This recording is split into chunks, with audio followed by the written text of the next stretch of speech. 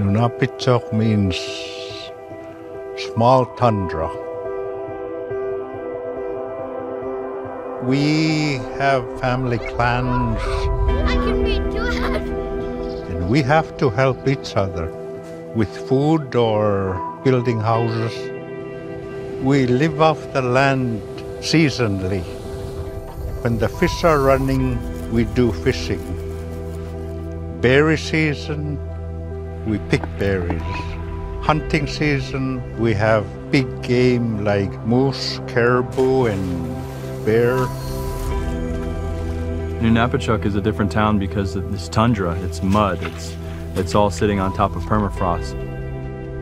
There's no roads anywhere, and the only place you can get around is on the boardwalk. There's no trucks. It's all four-wheeler transportation and bicycles everywhere. The Postal Service is all by hovercraft. And so when you're an Amazon Prime member, you're a little disappointed because it doesn't get here in 2 days. Now we have a little over 600 people in Nunapichuk, and everybody knows everybody.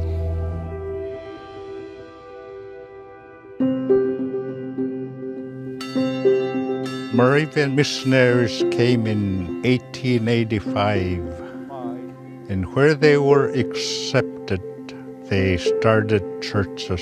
The Lord is gracious and merciful. Last year, our church collapsed in the evening, and good thing nobody was nearby the church. It just shifted over to the side and collapsed and fell down. Our people were concerned. They were desperate to get a place to meet.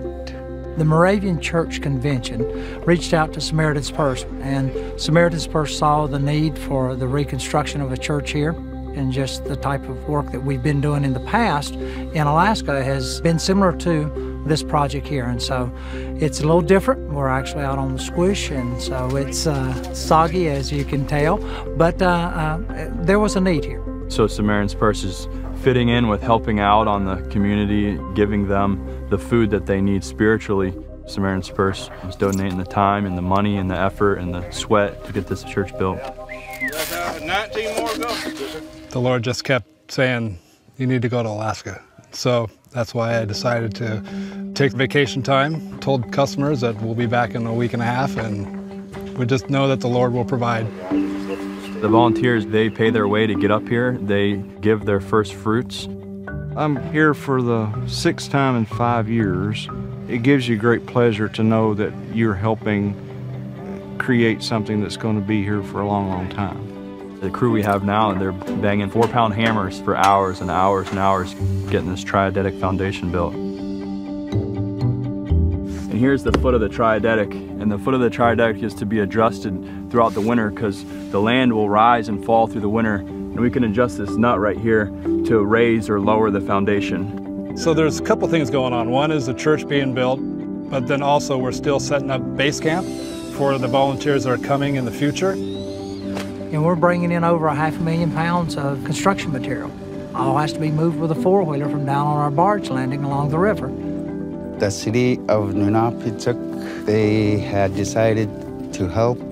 They really want the church to be built. The whole town does. The church will be about 50 by 55.